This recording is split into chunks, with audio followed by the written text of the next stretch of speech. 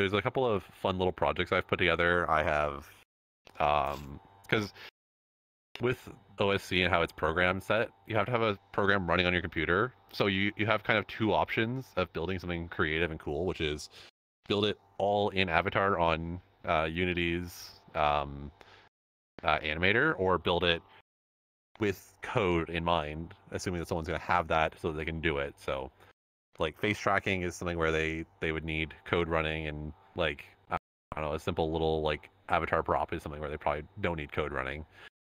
I've done both in most cases. I have fun avatar props. Like on this guy, I have a whole. Hello, everybody. Welcome back to Metaverse Degen. I'm Lion.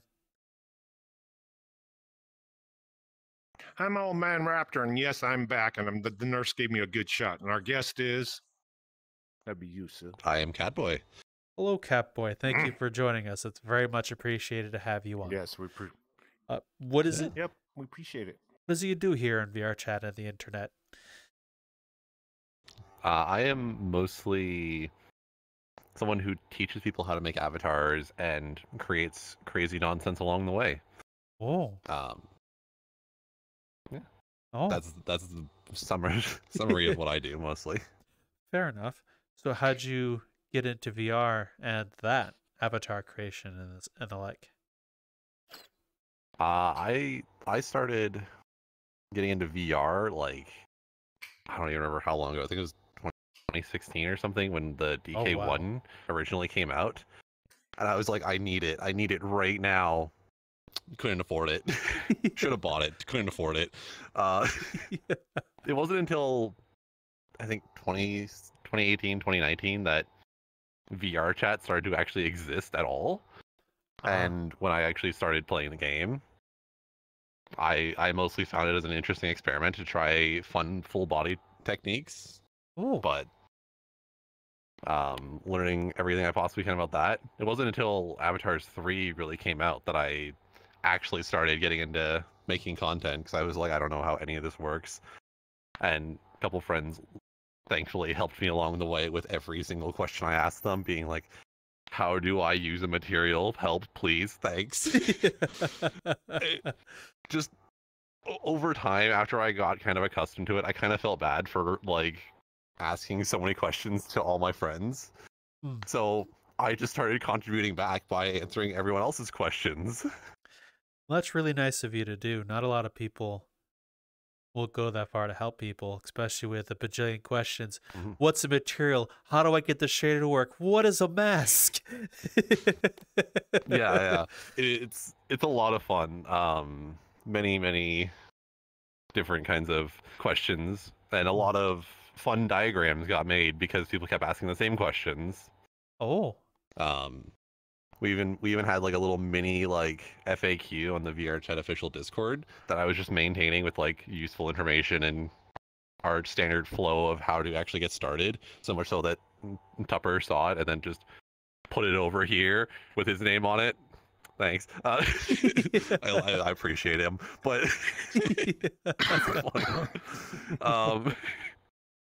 yeah. So it's just nice to like kind of go from point A to point B and just go from I don't know what I'm doing, help, I don't help, please, to someone official in Vrchat takes what I did and makes it something official.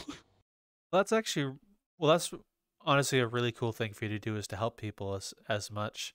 What inspired you to get started on this whole avatar creation journey or Unity creation journey? So I'm a programmer basically by trait. It's what I do most of my time and what I study pretty much all the time. And basically I saw Unity and I saw like, oh, I could like make funny animations and stuff, and this is basically Turing complete, so I could just build whatever. And then it kind of blew up into, wow, I could make so many crazy things now that OSC is now in the game, and I could just program straight into the avatar with arbitrary data. Oh. Was it easy for you to get into with that background? Yeah. I'm used to like looking at like half-baked barely finished documentation on stuff and just kind of figuring stuff out myself. And avatar creation is very much just kind of learning very tiny little tidbits and whatnot along the way and just building something that no one has made. Okay. So when did you start learning officially? Like you picked it up? Be my guess. Oh God, when did Avatars 3.0 come out? I avoided 2.0 like the plague. I didn't like it at all. Oh. I it was very simple for what I wanted to do, and yeah, it was just gestures. I think it was around 2019 is when 3.0 came out, if I remember right, if my dates are anywhere near correct. Okay. um So has very yeah. Ooh, sorry. I Yeah. apologize. No, go ahead. In over the last 4 years, how much has changed in the last 4 years of Unity and all of that with the VR chat? Oh, a ton. There's so many things that have come out that have just absolutely changed VR chat entirely. There are like when I first started, it was just gestures. You could only interact via gestures. Then they had which is basically just global values based on your controller. Then there was avatar parameters with 3.0, and now we have stuff like contacts and fizz bones and avatar dynamics and OSC as all different event systems we can plug into to do absolutely crazy things. Oh. Especially even the knowledge base has expanded with like VR labs having a ton of presets and assets, and a bunch of creation tools are better, like Avatar 3 emulator and gesture manager, which were not a thing when I first started. No. Do you use those things now? Those extra tools? Oh yeah, I like most people have like their VCC installed packages and whatnot. Mine has a scroll bar. It's so long. There's so many in there that I've installed because Jesus they save Christ. me so much time. Oh. So what is your opinion on the creator companion then? I really like it. I know a lot of people don't like it, but I'm so used to just changing as things go that I looked at it and went, wow, I don't need to set up a like 47 projects with like all my detail tools, and I can just do that once and then have it here and install packages as I need them. Hmm. That's nifty. So I have a Yeah. question for you again. What has Mhm. been some of the hardest things for you to learn? Oh God. I knowing me, I struggle the most with like shaders. I look at Poyomi's like giant chart of things you can do, and I just go, base color material, done. I it's so many things. I look at it and go, it's too many things to dig into. I know what most of these words are, but I'm too lazy to learn any of them. So Don't want to How do I make use a a shade? band-aid How do for I make that a situation. Don't want to use any colors. I just throw it out and hope it makes a good art power project. You know how they is. You just throw the paint in the air and hope the wind catches it. Yeah, I'm underutilizing Poyomi to a large extent. Oh. I should have more, but it's too much for me. Hmm. So for those who don't know what Poyomi is, what is Poyomi? Oh, Poyomi is a customly written shader by I'm pretty sure their name is Poyomi, who has like a million settings, million things. It's all modular and custom and compiles to just a brand new one-time shader whenever you hit the lock button. It is hilariously performant and like it's one of the top two like most popular shaders in VR chat effectively. Oh. If I remember correctly, is the other one Mochi, I think it is? I think it's either Mochi or Little Tune. One of those two are like they're up there in like very popular status, but Poyomi seems to still be like number one from what I remember. Yeah. When I was first playing around with Unity, and I'm not good at it at all, like my skills is probably Unity equivalent to drawing stick figures. But Payomi is one of the ones I heard of most. Stick Yeah, people. You had to go with fucking stick people. You couldn't get a little more detail and go, oh, I draw butterflies. They're so pretty. No, stick people. Oh my gosh. Yes, of course, Gotcha. stick people. My artistic ability and ability to use Unity is very minimal at best. I can upload avatars. I can maneuver a Payomi a little bit. I do understand what a lot of those things are and what they do, but things break and then I give up. yeah. Like, because most of the time when I use Poema, I'm just like, I basically just look at their documentation and go, what's the specific thing I'm looking for here? That one, that'll do. And most of the time, that's basically it. There's a lot of things in there that, like, most people are never going to use, but are cool patterns or effects that you can add to your avatar. Well, that's actually really cool to know. At least we got some people in the community like Payomi or Mochi putting things out for people to use. Because like most people know how shaders work anyway, or how to make them. Some people like yourself may, but not the average Joe in VRChat. Yeah, I've tried writing my own shaders, and I have a few projects that I'm kind of just poking at or doing in the background, but it is hard. I appreciate people who make the custom shaders as they are today and as simple as they are for everyone, because doing like the math is hard. It's a lot of random numbers, and you're just, what did any of these mean? How do I do this? What's a modulo? Ah. Yeah. I only thing close to that I've ever had experience with is not even involved with it. And it's probably a little bit of HTML back in high school because I got curious. Otherwise, it's like reading Sanskrit to me. Yeah. It is. Hell, you don't it want is to know something else. You don't want. I try to read it and it'd be looking like you're doing a math problem. The monkeys figured it out before I did. Yeah. It's like trying to understand hieroglyphics to me. And sometimes I'm just like, yeah, how no did you doubt. possibly figure out that you could just do that? The one So let me understand. Math and symbols gave you a galaxy shader. How? Pretty much how I see it. Yeah.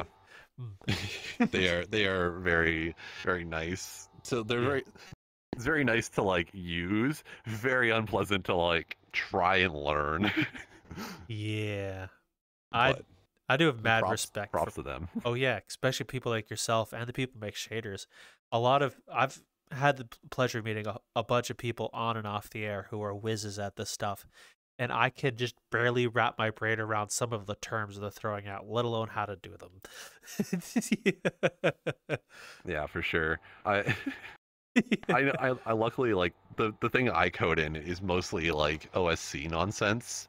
Okay. And it's usually a lot more simple compared to doing the massive amount of mathematics that you need to do over here. You just take some values, send it, hope it works, figure it out along the way. So what's the difference between the coding you do and the coding that's required to do shaders and Unity projects?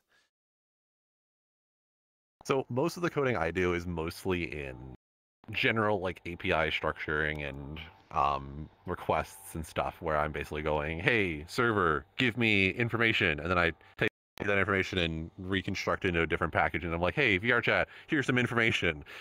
Where shaders are a lot of, you have a million values, and you kind of do a bunch of math, and then it looks really nice on the screen, hopefully. Okay. Assuming you got your values right. Okay. So I'm glad I know the difference.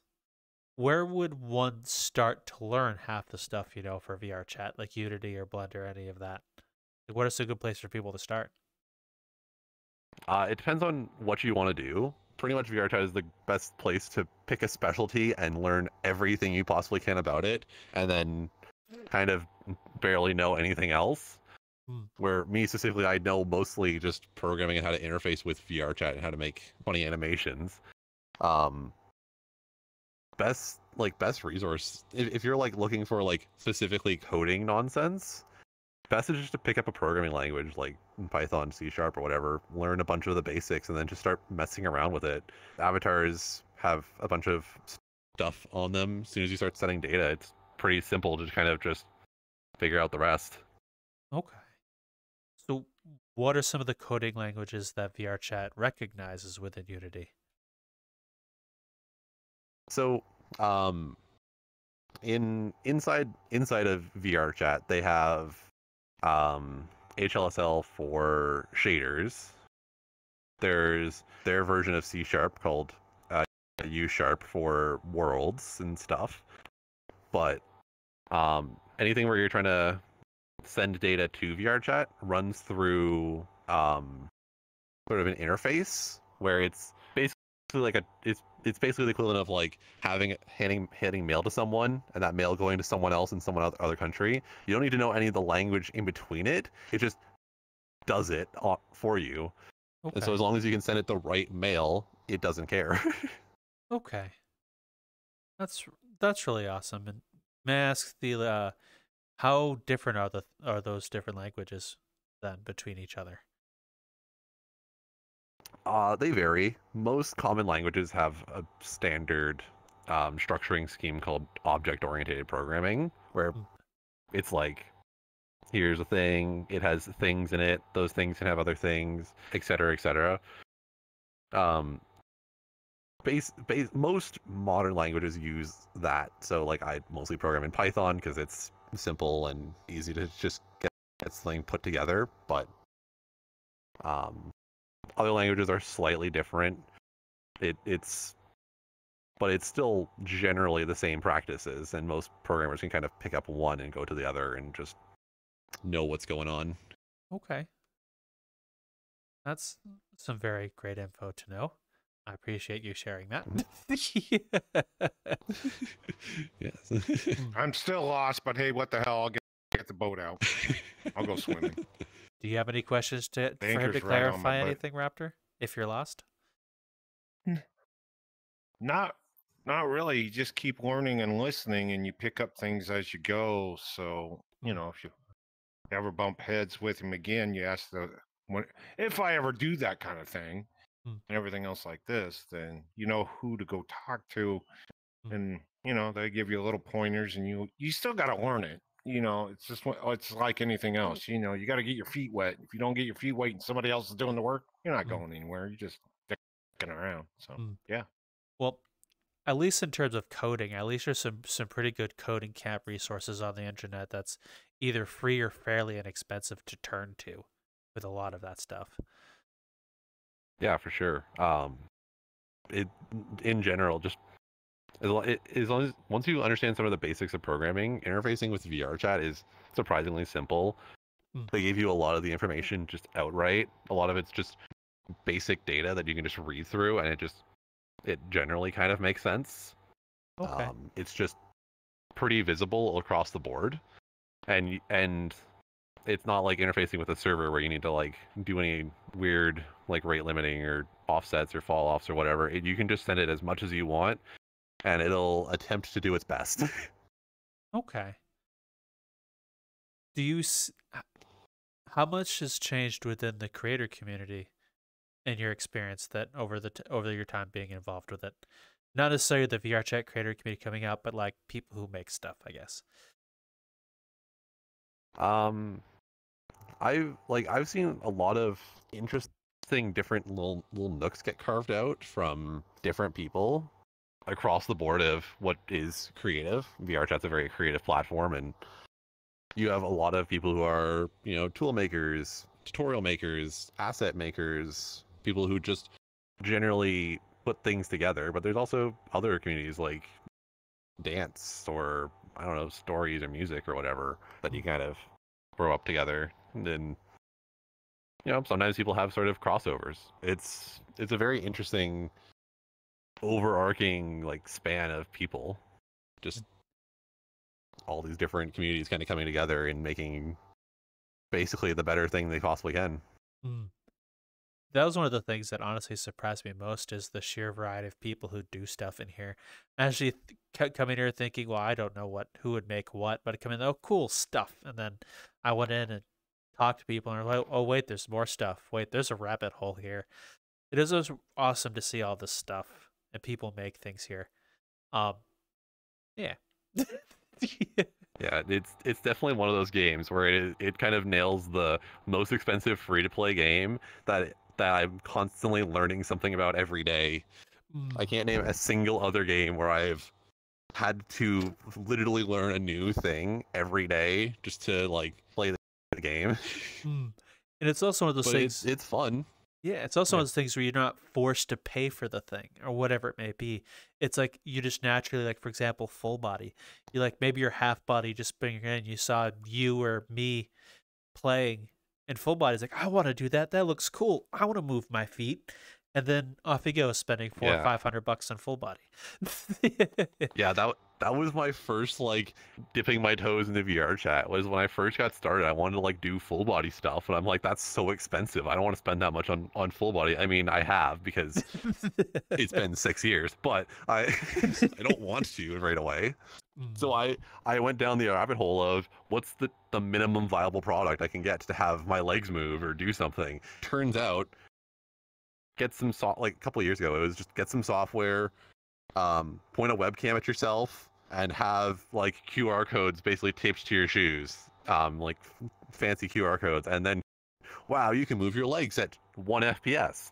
It was something, and I had since put together more and more like comprehensive, like more expensive things, building up to a more full ecosystem of full body, but it was very much a how cheap can I possibly make this, because those things are so expensive over there.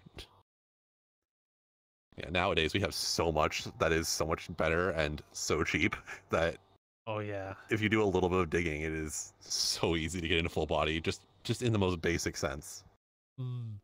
Especially with things like Tundra and Vive out there producing a lot of full body stuff, and it's amazing how easily put together and usable they are. Like if you use PC VR with Steam and you get Vive trackers, they almost quite literally plug and play. Little effort. Yeah. Yeah, though anything that's laser tracked base station trackers are seamless across the board. There's like no issues, little jittering here and there, but there's more exotic ways as well. Like Slime VR is a different method of doing it. Yeah. A little bit more manipulating, but it's still pretty good. There's other things like you have. I know the first couple of years I played the game, I used just an Xbox 360 Connect to do funny leg tracking.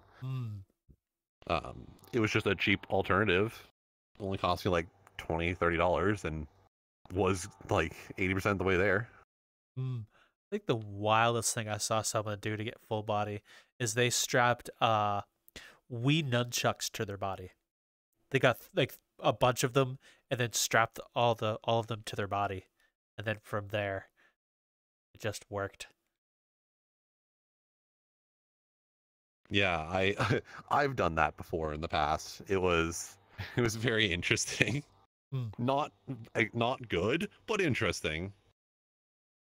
Oh yeah, what has been some of the cooler Vrchat full body techniques you've used? My most convoluted and elaborate setup I've used was I had the Kinect just to get my general space positioning of where I was. I had Joy-Cons on my feet and hips so that I could get rotational data. I had Wiimotes with the Wii Motion Plus adapters, so they actually worked at all.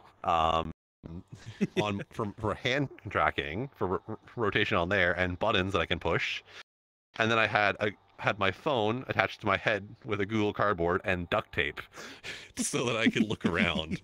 This was not good. It desynced after like 5 minutes, but it was something. It was a proof of concept to say that I could do it. That sounds And like all of those individually are fine. It's just yeah, all those individually are fine. It's just not together. it sounds There's like too a much recalibration for that. nightmare to even set up in the first place, like Joy-Cons and barcodes and We Connect. What did you do It to took me run almost an hour. It took me an hour for 5 minutes of gameplay. Not recommended. Did it anyway. it? That's nuts. Indeed. What took the connection for all of that? Like between the Wiimotes and everything else. It was a bunch of different softwares kind of running in collaboration. Most of it was you had like driver for VR running. You had, I think it was connected to VR, which has been renamed since the last time I've used it. There was Vrchat for the head tracking nonsense. Like it was a bunch of mix mash of all the different softwares of the time, just kind of thrown together to get the best results I could as quickly as I could. Oh, just to let you know, bud, we're in the middle of a video interview.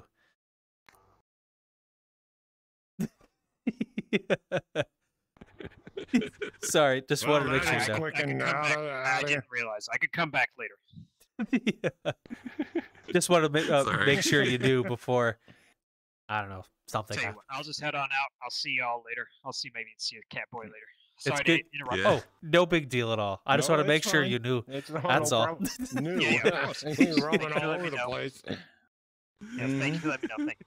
Goodbye. Yeah, sorry. Oh, don't be sorry. It's A-okay. I just want to make sure people know that way. Yeah, I it's don't. okay. Nothing wild is Yeah. spoken. That That's they why don't I'm freak- concerned. That or they don't freak out going, wait a minute, you were doing a broadcast? Oh shit, I didn't want to be in that. You are now. There's no way away from it. So Well, good thing I play with nameplate soft. That way, if he didn't want to be involved, then no one's gonna know who he is. He's just a gray robot floating around like this about the room. How did you get Yep. all of that software connected with a Google Cardboard? Because it just sounds like it's a lot to run. Most of it is luckily Steam VR has a good system for integrating these different things, and it doesn't really care what or where you send the data from as long as it is there. So you can kind of mix and match and put different things together, and it'll figure it out. For an example, like I used to use Rift S for a long time, and then I ended up getting index controllers before buying an index. Don't worry. I had index controllers, so I had some base stations. Those things are not immediately compatible with each other. So there's a piece of software that lets you just calibrate the two base stations together and the two different play spaces together, and it just kind of works. A lot of things are kind of like that, where you can just kind of plug in different plugins or add-ons or whatever, and it just kind of works because Steam VR. Steam VR, I think, is one of the best things to happen to VR is Valve and Steam, because there's not a lot of. There's Oculus, obviously, but they're like comprehensive, easy to use VR applications. Steam's been, in my opinion, one of the better ones out there, and they do a lot of stuff, including research, which is wild. Oh, for sure. Oh, like I remember the time back in my day before Steam VR was a thing, and it was it was chaotic to say the least. I remember when the DK1 first came out, and it was just like a Minecraft mod and like a handful of purpose-built games, and that was it. Wasn't until like Steam VR really kicked off that it was actually usable. So, did you use Vrchat before Steam VR was applied? I did not. I pretty much, it was like once they went live on Steam, and I think it was 2017, that I ended up like wanting to go play the game more. But like before that, when they were in their beta phase of like just testing the game, back when it was just desktop VR chat effectively, where finding someone in VR was the rare oddity. Oh, really? I basically didn't play at all then. It was before my time. Hmm. Interesting. So I wonder how things were back then, pre Steam, I guess. Because I'm quite fascinated. So I've heard some murmurs now and again by people's like, I've been here since 2014 and a couple of things, but not a whole lot I know personally. Fascinating though. Not a lot. The it was very much like VR was a very expensive thing to get at the time. This is long before like every kid had a Quest 2. This was, a handful of development units out there that were a couple $1,000s. Mm. And to find someone in VR actually was a whole thing, and to find someone in full body when that first started to show up on the scene was even rarer at the time, because it was it was like, wait, you can move your legs? What? That's crazy. Now it's How much that, you pay for that? Yeah. Now it's like that with face tracking and those others like the haptic suits and stuff. Yeah, I could totally see face tracking doing the same kind of arc that like full body did with Vrchat, where as technology gets better and more things come out and more projects get made, that it becomes more affordable, and it all starts out with hacky, janky, user built stuff, and then over time it gets better as the game integrates more and more of it. Hmm. Isn't there a few headsets out that have face tracking? Like there's the Vive i Pro, and then I think the new Quest 3 Pro has some face tracking too, and it looks pretty good. Yeah, the what is it, the Vive Pro and Quest Pro have face tracking. There's a couple other ones out there, like Pimax has a face tracking module, and I know you can get like there's a custom project to like add face tracking to basically every headset, but it's in its infancy. It's not yet fully developed for everyone to go tinker with it. Yeah. Infrared infrared lasers are not for everyone to go mess with yet. What's But wrong with pointing infrared lasers in your eyeballs? Nothing could ever go wrong with that. Oh, blindness. that'd just add more nightmare to my eyes being already fuck. I already wear bifocals. Why not add a fucking more shit to it? Might straighten out my eyes. What the hell? I'll look like an alien when I'm done. Well, isn't that the fun part, though? You get to hopefully not blind yourself with infrared lasers and cameras in your headset, and then maybe, just maybe, you'll be able to see your own eyeballs before you lose your vision. God. Yeah. Hey, at least on the bright side, Lion. Hey, you go to the doctor and go, hey, those dots that you see in my eyes? I've seen them too now, but just by the laser setup. Yeah. I can see all those dots every day, day in, day out. Why? Because I can actually see my eyes. The back of my eyes, I mean. Be like staring in the sun, but with a or a 10-pound potato strapped to your face. Strapped to your head. It's almost even closer to staring into an invisible sun, where you don't know you're going blind until it's too late. Even better. Definitely not scary. Don't worry. No, not at all. How'd you lose your eyesight? You just born that way? No, played VR and the lasers hit me. The That'd funny be thing is, great. I don't think people will know if most common people will know, oh, it's the lasers I put in my headset. They'll probably think, I was just using my VR for a couple weeks and now I can't see anything. I probably have a disease. And they're like, you should try out my headset. Look, you could even move your eyeballs. It's so cool. And then they make other friends go blind trying it too. Yeah, pass the buck. Yeah, it's too DIY at this point to like trust people to source their own parts. So if you don't know what you're doing, you shouldn't do it yet. But it is coming to the point where it is starting to get like people are building purpose-built modules with reliable parts, and hopefully we'll actually see people start making little modular kits for different headsets and whatnot that are actually buyable and not just build it yourself. Yeah, it'd be like that line, guess what? I actually wrote my name on the back of the tree back there. Went through me and it wrote on the tree behind me my name. That was pretty cool. Didn't even have to use a pocket knife. Well, at least in terms of face tracking, there are some bigger headset companies paying attention to the VR chat scene. Like obviously Meta is if they're putting it in their newer headset models. Vive is, and I think Apple headset, the expensive 3000 whatever, has face tracking, but I don't think it's meant for VR. Yeah. Like all things Apple does, they are not meant for their target audience. They, but yeah, it is. It is going to be interesting to see when that starts to become the new like standard, where everyone has face and mouth tracking, and they can just see with much more expressive animations and interactions, and just actually see what's going on with people more. Yeah.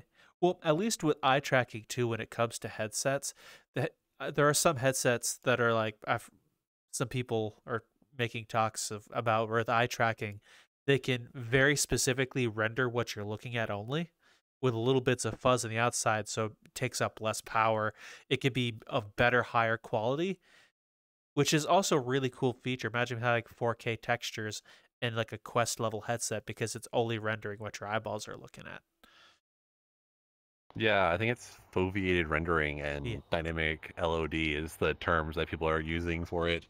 It is very interesting. I know VRChat's been poking at it a couple times, but hasn't fully wanted to commit to implementing it. But they do test. It's fun. Would be interesting to see where it goes and whatnot once we can actually afford to have eye tracking in every headset. Yeah. But it'd be great for something like the Quest, where it's already hardware limited on almost all specs. Yeah, though at least with Quest, if you hook it to a PC or even have it connected to virtual desktop, it can still see and do a lot, which is still impressive in and of itself, or just a little link, and it still has the ability to access that even if it's not there by standard. But at least also with the Quest 3 Pro coming out, it has the ability to see a lot of PC shaders.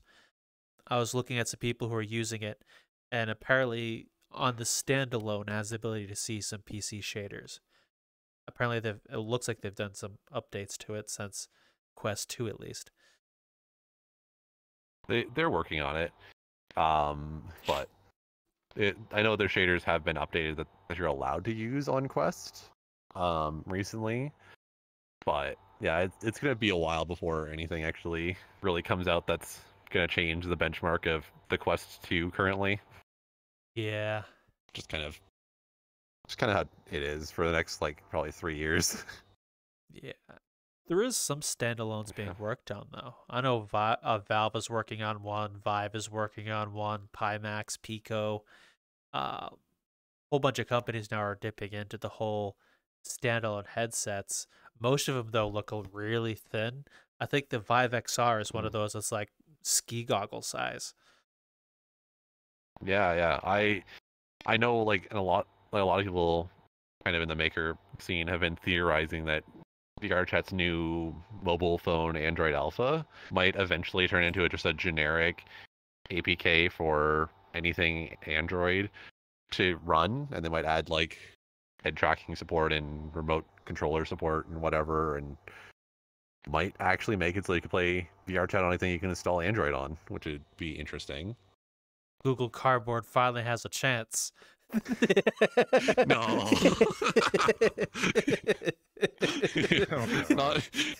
not the shutter button. Boy. Oh no. Click. No. Click. Hurry up, get the stoppers in. Hurry up. Don't. Oh man, the dog chewed my headset. Yeah, how's that? It's got dog teeth in it on the cardboard cut. I can only imagine once Google Cardboard players hit VRChat, there's going to be such a reckoning on those poor people. No. Oh my god. Wow. It's true though. Questies are made fun of all the time. Once you get the Google Cardboard people, it's going to be a whole new ball game. Oh my god. Oh Christ. Oh no. No. What are you holding yours together with model glue and duct tape? I got another cardboard box for my computer. I'll fix it. That'll be okay. Well, At least with Quest, there's a financial benchmark, so the amount of people who can or will be able to get into it at least get some deterrence for a lot of people. But if you could like put your headphone into a Google Cardboard and look around because it's spot available, oh dear Lord, the squeakers. Oh God, the squeakers. It'll be like the day after Christmas. No, not after Yeah. Christmas, please. Not day after Christmas. Oh, Christmas Christ, is that was coming, nuts. Raptor. There's a new Quest headset that hit the I market, know. Raptor. Hey, wait a minute. I went and got my laptop when I came here where I'm at and everything else like this, because the nurses let me go. I sat there and was looking to look at the new Quest 3 that was sitting there, and there were 6 kids staring at it. 6 kids staring at this headset, and I'm going, oh shit, we're all in trouble now. Yeah, it was funny. Mom comes around. You have to wait until Christmas. That I heard Christmas. That's what I'm getting at. Christmas. I don't know if they were all her kids or what. That's all I know. Well, to be fair, Raptor, every Christmas since the Quest 2 come out, there's been an influx of people, not just like kids, but also adults. It seems like every Christmas is an influx of maybe a couple hundred to a couple thousand people every year in Christmas, like clockwork. And I'm not surprised. And with the newer headsets that are out now, especially the new XR Elite, the Quest 3, Quest 3 Pro, we may this year see a lot of kids come in on Christmas. A lot of kids. every time. Time to hide in your private worlds and only go to your events and to never see a public world again for the next 3 months. At least the Black Cat, Murder 4, and Among Us. Yeah, the worlds I avoid anyway. But yeah, luckily, with the big wave of December rolling past, it's usually a fun time to like help people who are brand new to the game. Who are like, oh, I want to start making stuff. This is cool, and it means that I'm gonna be busy for a couple months immediately after as well, just because there's a bunch of new makers wanting to join the scene. Yeah, and at least with the Quest, that is an added bonus. Every year we get that influx. There's more people like who would see people like yourself making a world or an avatar like, I want to do that. And then we have a whole new influx of people who are making content. Just one of the things I am not surprised why VR chat's always like up on the upper echelons of like stability for VR markets is there's so many people building stuff here. And every year there's an influx on Christmas and maybe a third of them want to do something in VR, whether it's videos, making avatars or worlds, dancing, DJing, or something. And off VR Chat goes, getting a whole new influx of content for free. Oh, for sure. And like I strongly believe anyone who has the drive to want to make content can definitely go and just can do it. There's enough people that hang out and will tell you how and what to make that will definitely at least guide you in the right direction to doing something that is custom in your own way. However that is. There's a lot of people in VR chat across a lot of the different avenues you could go as creating VR content that'll gladly just help you. Like I've talked with a couple of DJs here in the VR chat scene, Raptor and I both, and a lot of them say like people in the scene will show them like this is what you do, this is what I suggest you get, this is the programs, here's how they work. And the same thing with Avatar and world creation. There's so many Discord groups and different VR chat groups. Like, this is what you want. There's people like yourself who also go out and help people as well. So many different avenues of people, depending whatever it is you want to do. And I'm glad there's people such as yourself who do that for the new people. Because, let's be honest, learning new tools is not easy. Especially if it's Unity or Blender. I feel so bad for you. That was a fourth wall.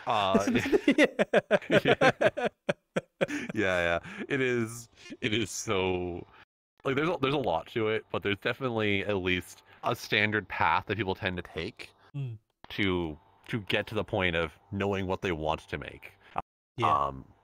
And with VRChat, because you can kind of specialize. You can kind of just pick a path and kind of follow it, and then meet a bunch of people in spaces nearby you to help either fill in the gaps or collaborate or ask advice or whatever. I know I have many friends who come to me and they're like, oh, I want to do this, and can you help me with this project? And they're pretty good makers, but they only know how to make picture edits or different kind of like simple animations, and their client wants them to make like funny spinning prop or a gun they can reload or something, and I'm just like, oh yeah, no problem.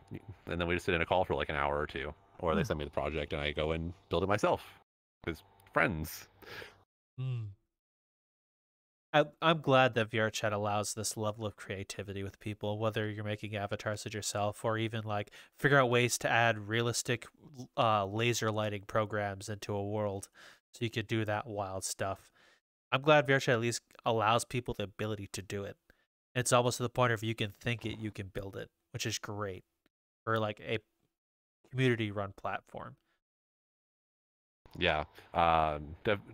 I definitely appreciate anyone who builds worlds, because that is something I've never touched. It is so much, and there you can do so many things, and I applaud you, but just not my specialty. I've talked with some people who build worlds and say the exact same thing about avatar makers. Like there's some of there within like the Unity creation scene. I've noticed if you go worlds or avatars, usually the opposite will be rough for you to learn. And a lot of the times you're like, nope, I've already learned how to put in all these walls and physics colliders and know how Udon script works. I gonna go learn the other stuff. And they'll specialize in worlds. Or other way around, if you want to work on avatars and you look at the world side of things, like, what? This is magic. I don't want to learn magic. Yeah, it definitely feels like magic in the most literal sense, where once you know how it works, it's not really that like surprising anymore. Like you'll see a video and it's like, oh, look at this crazy thing that people are doing. You kind of just look at it and you go, they're doing this, doing that, doing this, doing that. Cool, but it's not the thing I would do. I'd probably do it this way, this way, this way. And once you know how to do it, it's kind of revealing the curtain. Especially with things like, to anyone who doesn't know, it's I was gonna say, yeah. Udon, anyone... any coding or script, like what you guys do, worlds or whatever, the script itself to me just looks like magic script. Like if you go like D&D or whatever, there's like, this is a wonderful magic language that makes things exist. That's exactly what to me programming is. You're a wizard, catboy. It is very much like the D&D kind of equivalent of, here's the wizard who knows how to do things, and then let me just hand this spell scroll to our barbarians so they can actually do something magical, but they don't need to know how it was made. Just, here you go cast a spell. Hello, virtual barbarian. You take this spell scroll and point it that way, and then just use it, and it makes your problems go away. That's all you need to know at this point. Yeah, it's very fun though to like just make a fun little program and hand it to someone and be like, here you go, here's a thing that fixes your very specific issue. There's a lot of them. I know, like we have a mutual friend who has like a Twitch integration that I made for them. That I just kind of threw together in like a week, and they pretty much use it every day that we hang out. So. Oh wow. Well, it's really nice that you did that for them. I'm sure it took a week. I'm sure it's rough to build. It's really nice people like you do that. Yeah, it's just mostly a lot of like putting things together. It's a lot of input output kind of things where you take like how do I get a message from here? How do I convert it to this? How do I put it this way? And you kind of just break it down until you eventually have something that puts it out into VRChat and is usable. Or the reverse, you take information from VRChat and put it somewhere else and do something with it. To me, you're speaking a foreign magic language. I'm like the equivalent of the bard that speaks to people. I don't know your wizardry. That's a magic language. I don't speak. Yeah, speak foreign tongue. Don't understand. We go over there and go, I don't speak it. This. supposedly this is a fireball spell. I just see lighting magical squiggles. I cast comprehend language. No. Would that work in a programming sense? The way that spell is written? I mean, you'd understand the literal sense of what they're saying. I don't. Yeah. Yeah, you would understand. Damn. Yeah. What has been some of the more fun things you've done with your knowledge since you started picking up all of this? I know one. So there's a couple of fun little projects I've put together. I have, because with OSC and how it's program set, you have to have a program running on your computer. So you have kind of two options of building something creative and cool, which is build it all in Avatar on Unity's animator, or build it with code in mind, assuming that someone's going to have that so that they can do it. So like face tracking is something where they would need code running, and like I don't know, a simple little like avatar prop is something where they probably don't need code running. I've done both in most cases. I have fun avatar props. Like on this guy, I have a whole built-in Simon Says game built entirely on Avatar that doesn't require any extra like processing outside. But I've also built funny things like I was saying before with like the Twitch integration that I made. Where yeah, it kind of just works. There's many of things. But I mostly find that because I am mostly in the field of just teaching people how to make content, that the things I mostly enjoy making is the diagrams of telling them how things kind of go together. Okay. All right. So what kinds of things have you ended up teaching people? What have been some of the more common things people want to know?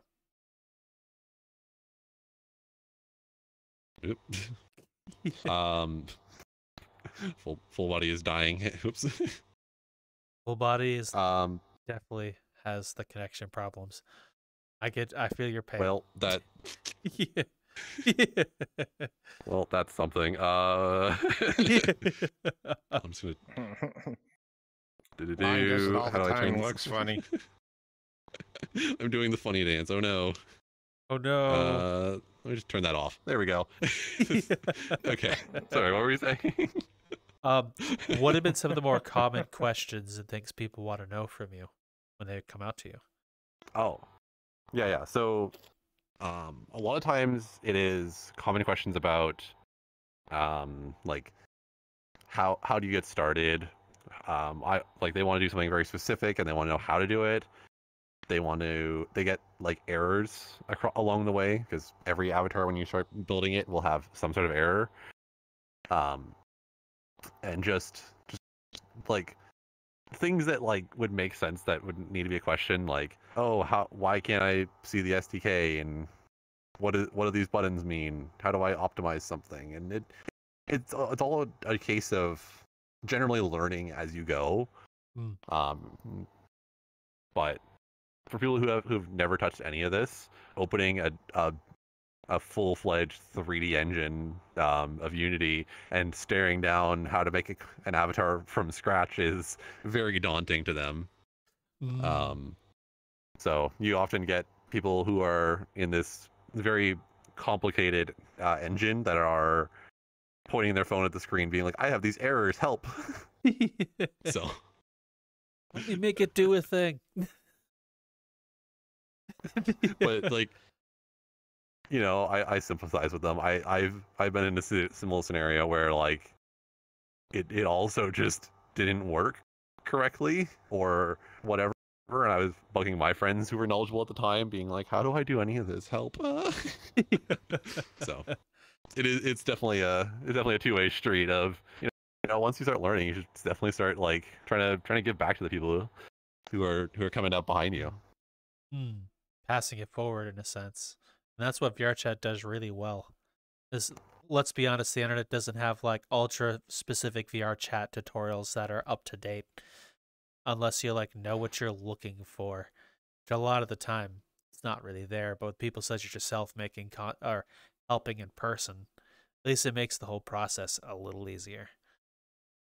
Yeah, there's a couple of people that I know that were pretty big inspirations when I was first getting started. Like I know Sipbox was a prevalent content creator for just how do you make content in VRChat, and a lot of their simple tutorials are like pretty good and helped me with some basic concepts when I was getting started. And since then, I now help out in their Discord with people who have questions and want to know stuff. Oh wow! So who is Hitbox and how long have they been around? I don't remember when they started existing, but they were a person who basically just puts out avatar tutorials and stuff, um, pretty semi regularly every couple months. Just basic things like here's how you make a toggle, here's how you make like a gesture, here's how you can set up a basic avatar, and a lot of very simple stuff that a lot of new people might need to know. Where even when I'm explaining more advanced stuff to people, it's like, yeah, you should watch this video on how to make a simple toggle because all the information I'm going to explain is going to build on top of the knowledge of how to make that, at least. So with a lot of the Avatar and Unity stuff, if you know some of the basic stuff, it all compiles into other aspects of Avatar creation or Unity creation. Yeah, for sure. It's a lot of almost like Lego, effectively, where if you know what can go on one side and what can go on the other side, you can kind of start building stuff to a bigger contraption. And whatever you end up at the end being just a nice building or structure or creation that is pretty 100% like custom for what you've made. Okay. Very useful concepts such as, how do I use these things? Well, you take these ones, you put these ones on those ones, and just kind of builds upon it in a way which is helpful. Okay. I hope as VR continues and the metaverse, quote unquote, which I think it's a weird term for it, but the VR social platforms that come out to exist. I hope VRChat's still around because this whole thing of what you do and what all the other people who help teach people to get into the scene is one of the most amazing things about VRChat, in my opinion. The fact that people like yourself do it and help you provide fun little diagrams and things for people to use as resources, even what Hitbox does. Yeah, for sure.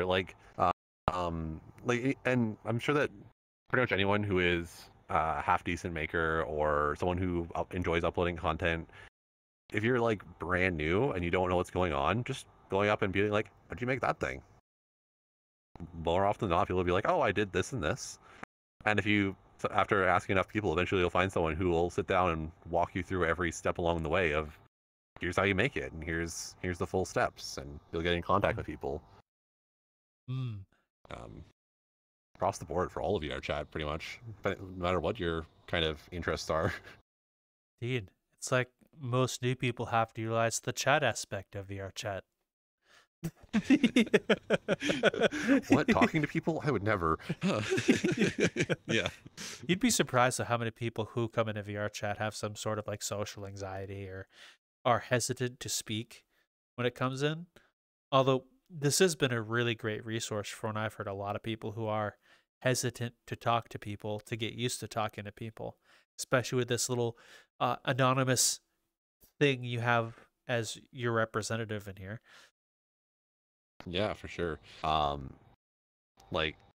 It's kind of one of those things where people either quit within the first week or never stop playing. There's kind of no in between where you don't know what you're doing, you don't have anyone to talk to, and you don't really know what to do, and so you kind of stop, or you play, you meet a handful of cool people, and then you just continue for forever until you just literally can't play anymore.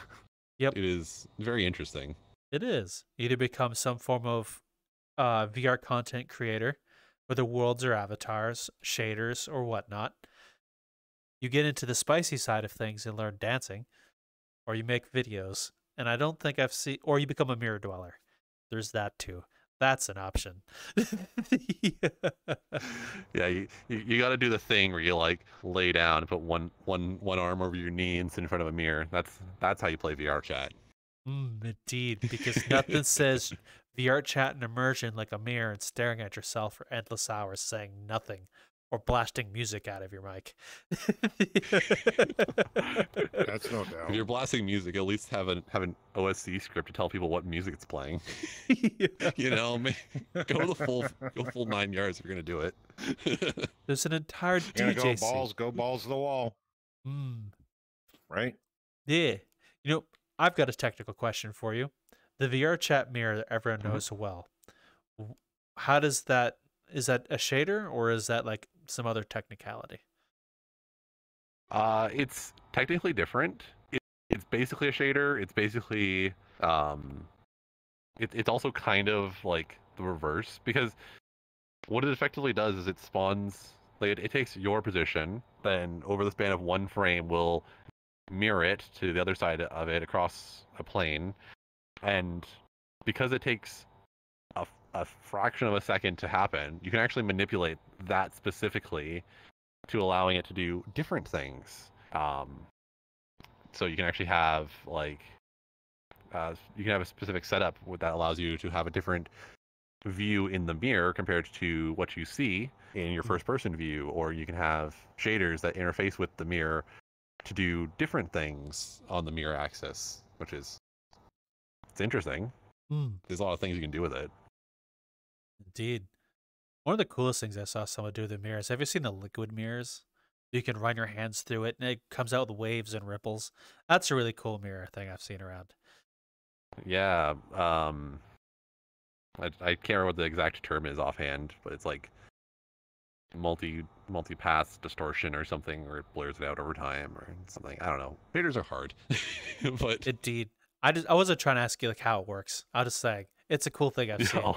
It's, if you are easily amused, it is one of the coolest, easily amusable items to get lost in. Cool, you get to stare at yourself and make it look funny. Mirror dwelling 2.0. But yeah, I think Wow. yeah, I think VR chat and the mirror is actually it's very unique to like this game because you're never yourself. You're never going to be a one-to-one representation of yourself. So it's always weird like looking down and seeing your arms are different, or looking up and seeing that your face is different in the mirror. Or how a lot of avatars now will have like moving hair, or if you have face tracking, your eyes will move, your mouth moves, and you look around and you yourself are some 6'5" dude, and instead you're like a 3'5" dainty anime chick. You need to see yourself move as you move. I would love to sit with a down psychologist and just understand the psychological effects and how that works, or the fascination in VR, because I think that'd be an interesting thing to know. Yeah. Oh, definitely. It's a very unique sort of scenario. VR chat in general. It is one of the things that drew me to it. Is just you can be whatever you can upload to the game, and it's like, wow, that's cool. I'm gonna be this thing for forever. Literally the same avatar I've had for almost 4 years now. Don't worry, I'm the same way. I've had a similar variations. I used a Nanachi for the longest time, but then I grew up. But I've always been this exact same color pattern since I found an avatar I liked. So I'm almost the exact same way. One thing I don't understand is Yeah, people who avatar hop. I don't get it. I can't do it. It feels weird. yeah. I'm so used to being at like 3 foot whatever level that as soon as I like get into a bigger avatar or scale up or something, I'm just like, this is weird. I'm so used to like being this height. It's weird to like, yeah. Know that feeling big time. I've been wearing, since I've been on here for 4 years, I've been in nothing but small avatars. I get into one and I go right back to the small one. Just weird. Oh. Yeah. He's got peanut butter on himself. He's looking at his chest going, I got something on me. I don't know what it is. Must be that. Figure my full body. That's it's fair. spaghetti sauce. It's all over him. He got skitty sauce all over him too while he was doing VR. That is another thing I'd like to sit down with a psych professional about as well, is the dichotomy of associating yourself in VR chat or VR with a specific avatar, because there are a lot of people who like use have a main avatar, and that's how like they will talk to what they're known as, and how the mind can associate with that thing specifically. Yeah, for sure. It's one of those things where like VRChat has a weird phenomenon called phantom sense, where you basically can feel what is effectively virtual touches by just how they would interact with yourself. I thought it was completely made up and everyone was lying until I got full body like working, and I'm like, there it is. Weird. It's actually not unique to VRChat. Have you ever heard of phantom limb syndrome? It's the exact same system, mind system that runs phantom limb is what runs phantom sense. So, like for example, if I was to have my leg chopped off, you could still feel. Some people will still be able to feel like an itch on the foot that doesn't exist anymore, and the mind can do the exact same thing here in the virtual sense, except it's with a body that it's not attached to. Yeah, for sure. All those fun psychological things of like phantom limbs and rubber hand experiment and all those things that like make people feel things or react in a way that they didn't expect, even though there's nothing there. That your brain is gonna just kind of filling in whatever gaps it can't immediately see. You know, I wonder if the average VRChat user or the people who are pushing out the metaverse will look into the whole long-term effects of like living in VR. Because we all have that one friend who eats, sleeps, and works inside VRChat or VR. And I wonder what the long-term effects would be of that person, that kind of person outside of VR with a mind. Yeah, would be very interesting, to be fair. Yeah, psychology is something that's like hard for me to 100% grasp, but yeah, you know, it's definitely an interesting thing to hear people like do actual research papers on it. There's actually been a few people who's done research papers about VR. There was one I know of. There's a lady from California. I'm sorry, I don't know your name. If I'm smart enough, I'll look for it again and put it in the description. Check down there. If not, comment at me. But there's a lady, or tell me what it is if you know. There's a lady who is looking up the whole sexual effects of VR interactions, and she went to a special research place in California for it, and they provide that service where you have like a virtual AI do stuff with you, and she did an entire psychological effect of it. Basically, the end had semi-positive reviews about it, saying it's a good alternative and stuff of that nature. There's a whole bunch of others too. It's interesting, to say the least. Yeah, people definitely have interesting tastes in VR. That's for sure. Ain't that the truth? I learned a lot in VR, and I wish I didn't. In that realm of things. Yeah. Well, a lot of the things that I'd never dabble in, but that's just personal preference. But you know, I'm not opposed to writing code that interacts with the contact points in the game for reasons. Don't worry about it. I just write the code. I don't use anything. There's a few worlds that help me learn certain terms like vor that I wish I never had learned the term to. I knew that long before VRChat existed. I did not. I didn't want to, but I did. I did not know what that was until I came into VRChat. And it was also the first times where I could almost smell in VR when you hop into the stomach. Was that stomach acid smell? And no. Just no. Yeah, this is the fun thing about me being around VRChat for forever, because like we're pretty much like I'm pretty sure that you know we're all in the furries and stuff and whatnot, do this stuff because funny animals, cool. I've been doing that for far longer than VRChat's existed, probably like 12 years or something now. So it's very fun like going to conventions and seeing the weird like shift in dynamic where first it was like oh wow, I found someone I found someone who plays VR, that's cool, and oh you know oh you also play VR chat. That's cool. We should go play VR chat sometime when we get home and whatnot. To now it's being almost the reverse, being, oh, I know you from VR chat. That's cool, and I finally get to meet you in real life. It's a weird transition where it kind of just slowly switched the other way. Well, that's not entirely surprising with how much traction VR chats have gotten, especially in like the anime, furry, and nerd communities. Even outside of that, there's a few people who don't even do any of those things that come in here. I think there'll become a point where like VR social platforms will be a norm, like a place like maybe normal social platforms like X, Twitter, the thing. Because it's like here there is no real algorithm to push stuff to you. It's whatever world you hop into, the people you meet. It's a lot more natural versus like curated terror. I like the nonsense that is VR chat. Like it's fun to just go into public worlds and just hang out, meet a bunch of people you've never seen, get screamed at by some random kid.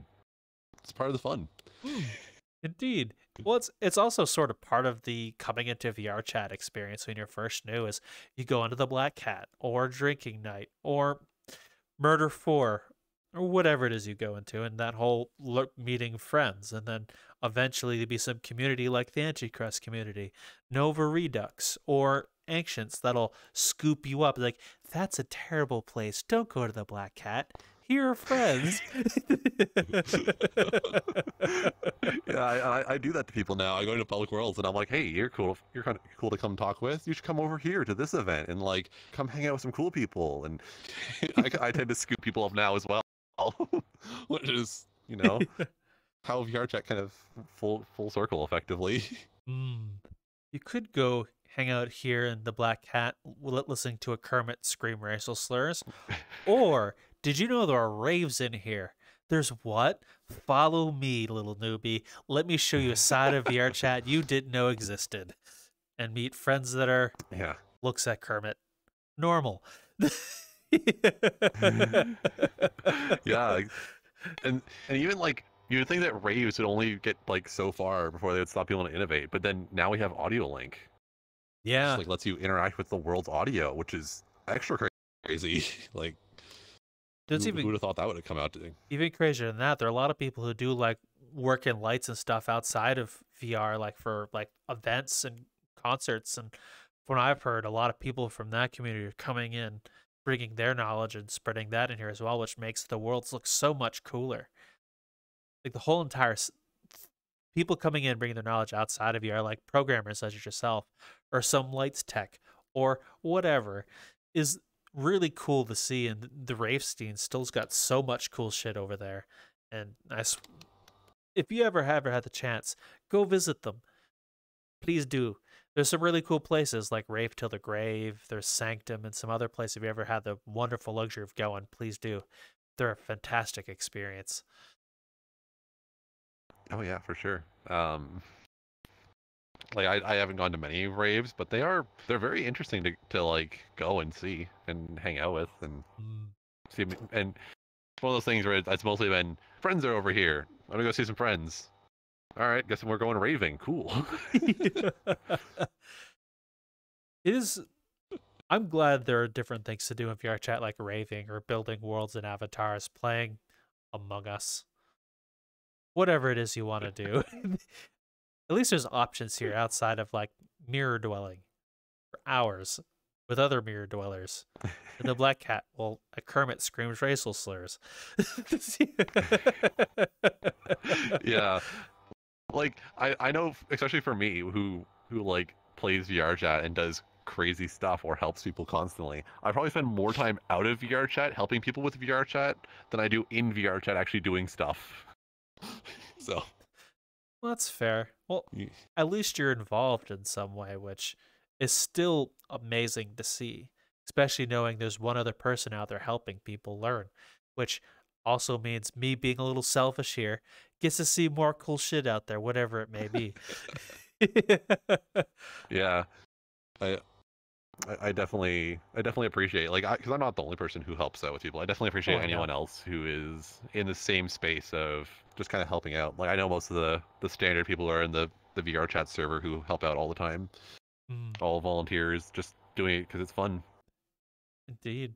That's one thing I've Yeah.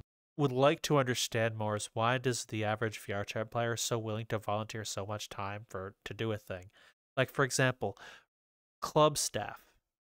They're not a lot of people don't make money doing it, but they sacrifice a couple of days or multiple days a week running security, running their lights, whatever it is. Mhm. Building avatars and worlds is so much time. It's like a full-time job.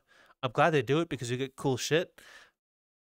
So much cool stuff, but Yeah. that just kind of surprises me that a lot of people volunteer that much time.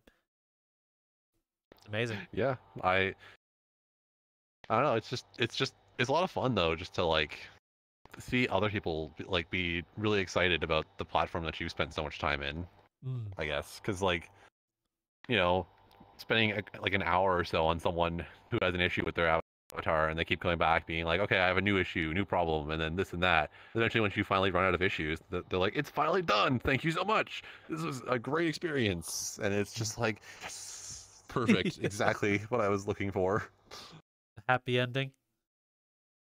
Yeah, Hmm. yeah, just so much. Just it's nice to see people be excited for the thing because like if you and like even if it's something simple, it's nice to just give back, being like, I think I know how to do this and this. So Mm. with especially in the VRchat server, we have a lot of people who are fairly new to helping out, who kind of give their best advice and whatnot. They're not always perfect, but there's usually someone lurking in the shadows, being like, you probably want to do it this way. It's not a bad way to do it that way, but this way is probably a bit more performant or better for your FPS. Mm. Indeed. At, at least in places like the VRChat server and what you're doing, the YouTube channels that are out there, at least now, from what I understand, it's a lot more resources for people to turn to learn the thing.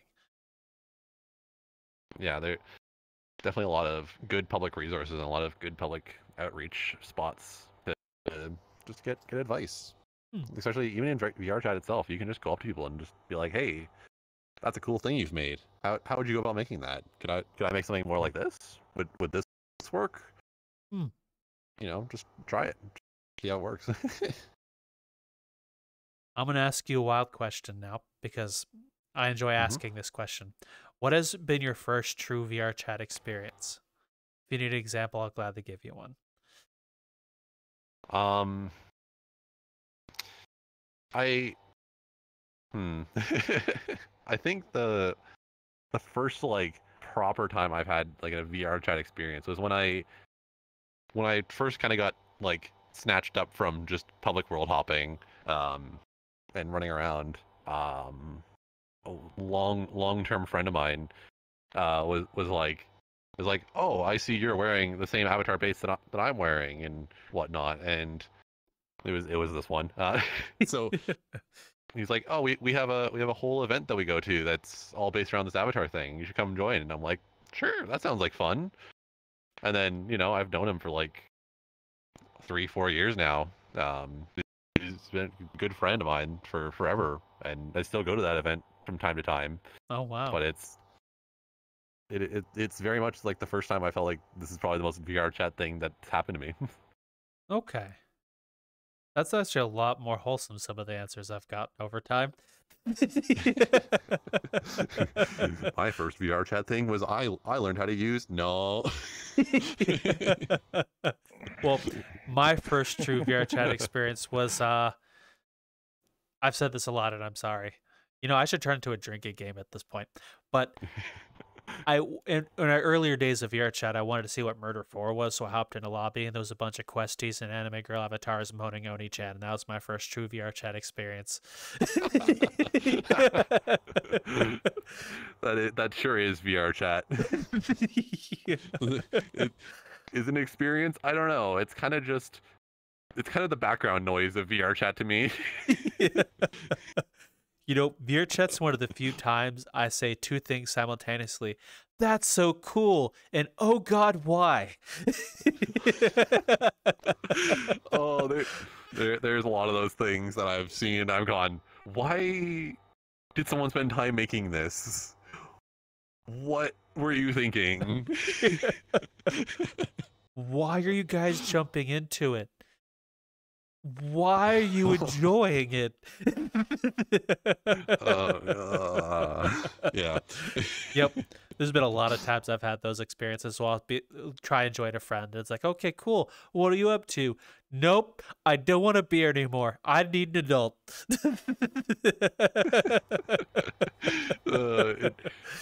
Yeah, there's been lots of weird scenarios where like you'll be in like a world just hanging out with some friends and suddenly two of your friends disappear and you're like, where'd they go?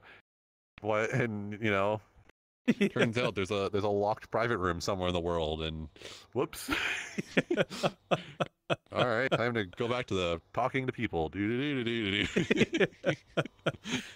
been a couple of times where I unknowingly joined a friend who's on green or blue and they're doing the deed in a world that should be private, but it's not. So, hey, cool. You're doing the virtual wrestling. Okay. I'm going to go back to the Black Cat instead.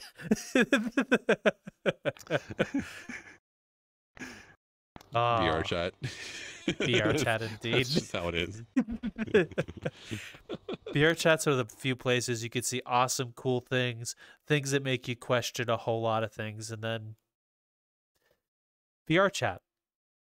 I'll leave it at that. Yeah. At least on the other side, it's very nice to have a platform where, you know, your professional experiences outside of the game actually apply to inside the game all of a sudden. It's not just you're kind of just spending time doing stuff to do stuff. You're not farming 600 goblins to finish this quest. You're building a thing because that's the thing you wanted to build and you know how to do it because maybe you're a 3D artist or something. And the Vrchat a lot of the time will side on the freedom of expression of the people making it. Like I've even seen them double down a few times on allowing the community to build and do the community things, even if it means that may look bad to their investors. Like for example, the groups, and then they add the ability for groups to moderate things instead of more hardcore laws or rules within Vrchat. Yeah. And I'm glad that they do that because it allows a lot of the people here to just be themselves, which I guess is the essence of Vrchat too. Even if you're a Kermit screaming slurs. Yeah. For sure. And like when you've been around Vrchat as long as I have and interacted with their Discord as much as I have, you get to kind of know some of the people behind the scenes.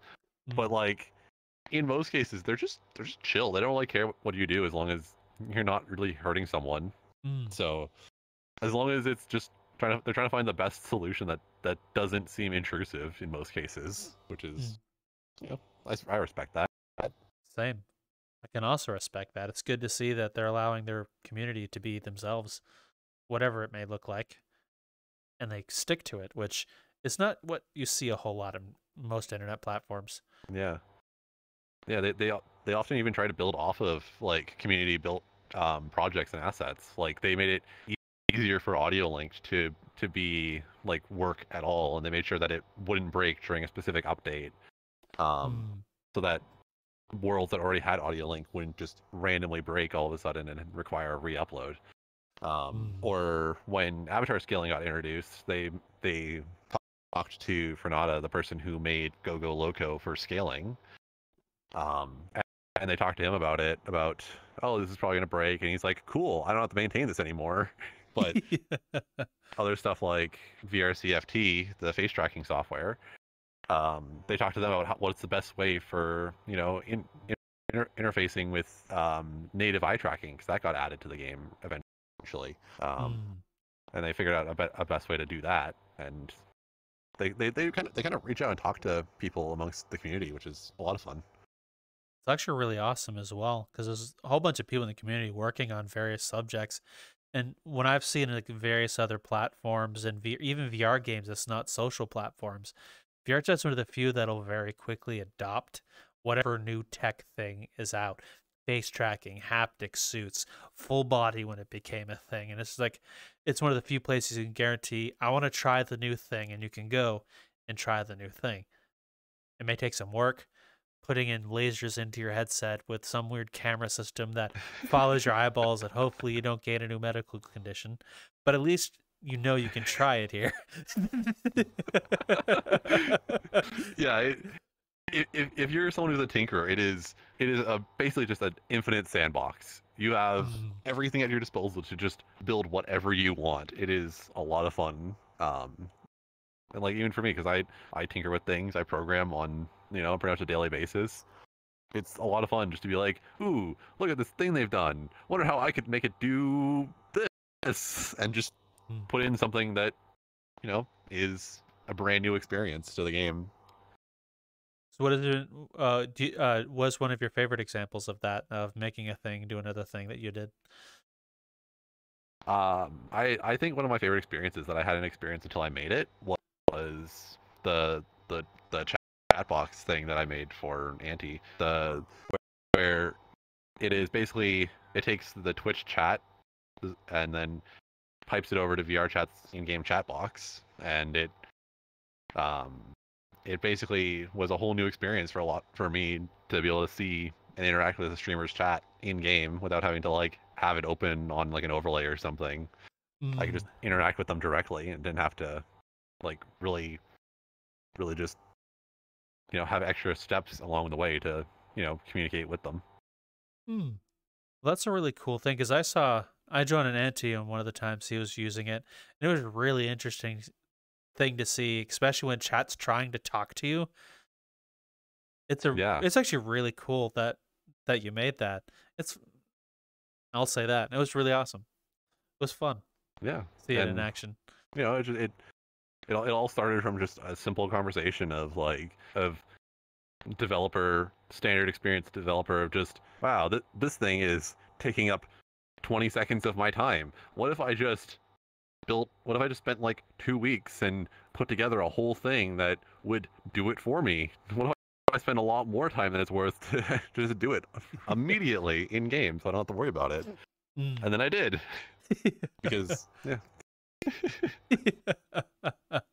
well, it's still a really cool thing, and I think it's awesome. And now people who are with Anti can see, if Anti's running it, can interact with his own chat. So it kind of makes the whole community feel more connected, I guess. That's a good way to put it. Everyone's interacting with each other. Very nice. It's a nice bridge between, like, a lot of streamers I've seen usually end up just kind of muting themselves and talking to their chat, and then going back to the game where they're talking to other people. And it's kind of like this weird, like, non-bridge where you're kind of just sitting there as a user, just looking at the streamer, being like, "Yay!" Where you're like, nothing's happening, and you're just kind of nodding along, waiting for them to like come back to you in game. So I'm just like, oh, what if I could just talk to their chat directly and just hang out? Then they don't have to mute themselves, and then all the chat just kind of seems sort of harmonious, and it kind of worked. Although you also are putting a lot of trust in your chat to not say some outrageous things too. Luckily, it's not monitored in game, so yeah. But yeah. I'm working on it. I'm putting in a way to add filtering into it or whatever, so that it won't have that issue. But work in progress. Development software takes forever. Doesn't the VRChat chat box have like a language filter in there built in as well? So at least no, not at all. It just lets you send whatever, as long as it's valid English characters. You can send it. It doesn't care. Oh, that's good to know. Never mind. It's not even monitored. Like, VRChat doesn't pull that data at all. It's just kind of there. So as long as you're not like saying something that would get you in trouble normally, then it should be fine. And they're pretty lenient, and they'll understand if an issue like that crops up.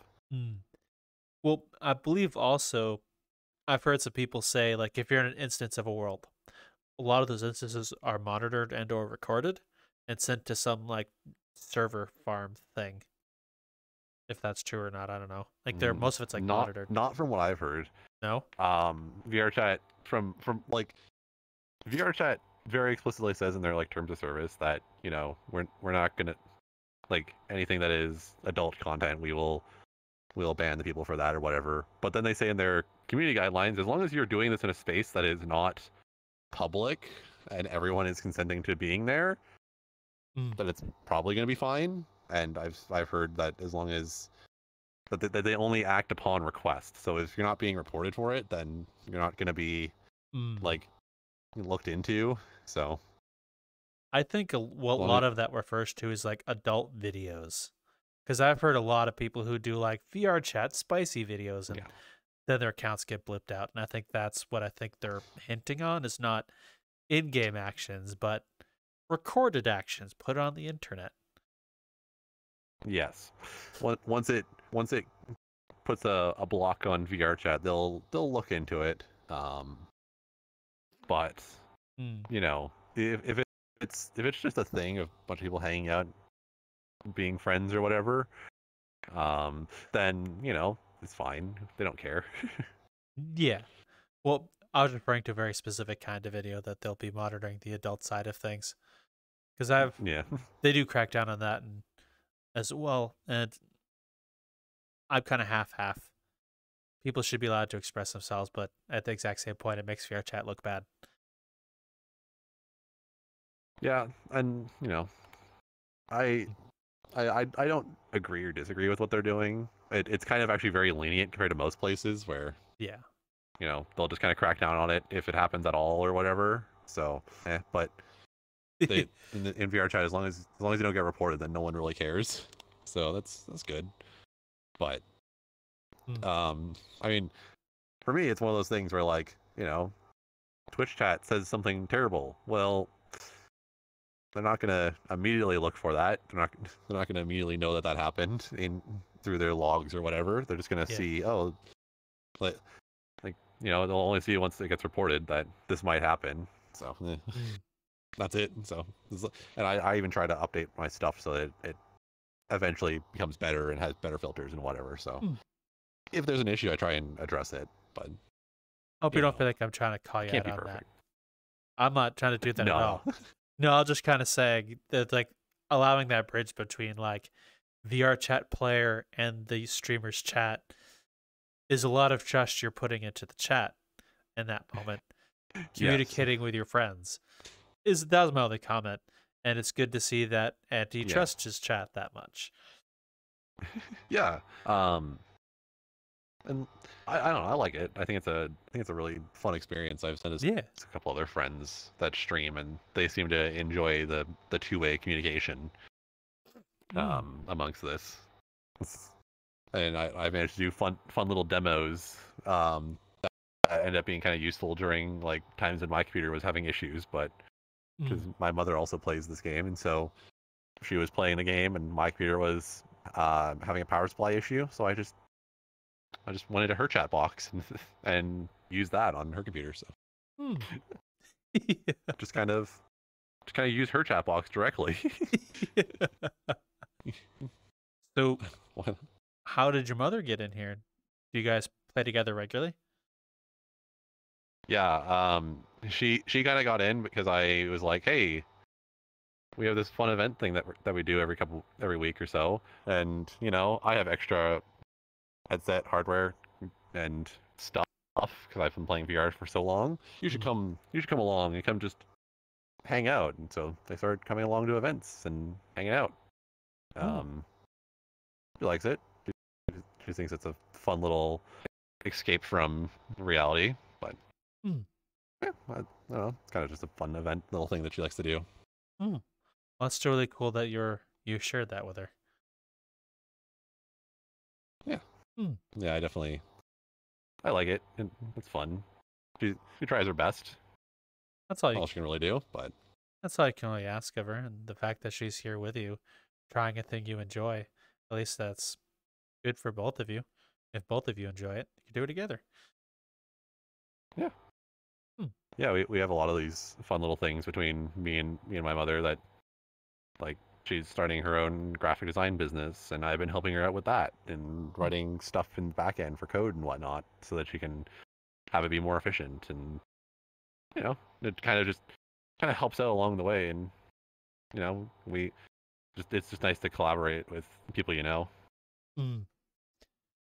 And at least in things like in VRChat specifically, there's a lot of people that will collaborate with you and help you out with things. And I've learned that over time, and it's amazing to see how helpful VRChat is amongst itself. It's not like I've heard some stories about like Chill Out or Neos where people are very reclusive on a lot of those things. And it's wholesome to Yeah, see. for sure. Like, for example, you leave Yeah, your I mom and love. everything here. Yeah, I love collaborating with people. It's very fun to like get a team together to make something. Hmm. I know, like only slightly. I was helping a friend out with one of their spookality avatars, just kind of helping them make some animations for something they were doing. Um, you know, it's fun because they had me helping them with animations. They had someone else who was doing modeling and rigging, and they were doing texture work and stuff, and just a small little team just building an avatar for a little avatar jam that VRChat was hosting. Oh, that's really awesome. So I'm gonna put a cut to this here, like almost an hour and a half. Surprisingly, could be wrong. Is there anywhere people can find you if they wish to find you? Mostly I'm on Discord. I am just Catboy. I have that name directly. But if people need to reach out and ask me questions or whatever, they totally can. I don't mind getting DMs from anyone. Okay. Again, thank you very much for your time, Catboy. It's been an absolute pleasure getting to speak with you and taking this time out of your It's day. great to know you. Yes, it is. It's great. Yeah. And on, Thank you very much. you're welcome. And on that note, folks, if you see Catboy, just pat him on the head and say, "I seen you." You have a good one, folks. Take care. Bye.